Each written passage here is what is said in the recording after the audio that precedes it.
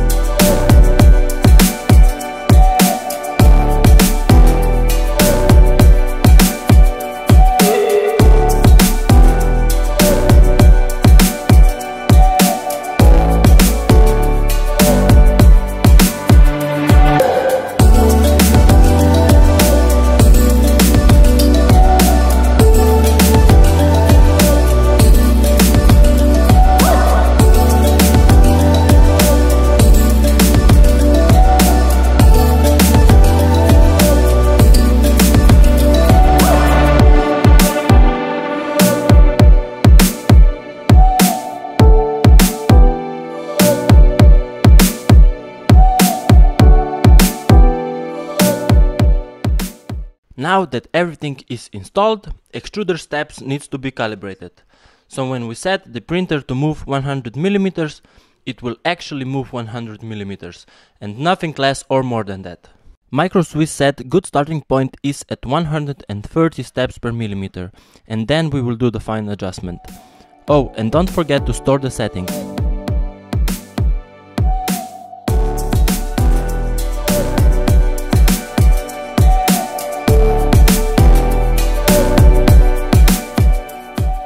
Okay, it stopped 4 mm too early, so we do a little calculation.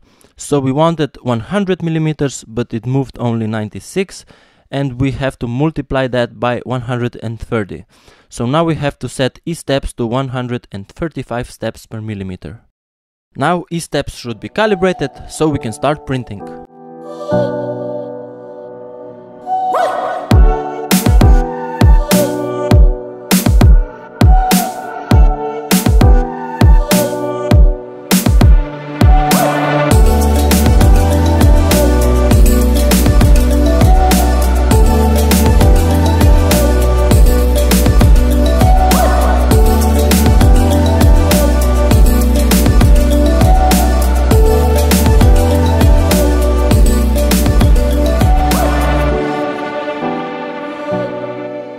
Let us know in the comments if you have any questions and subscribe for more details.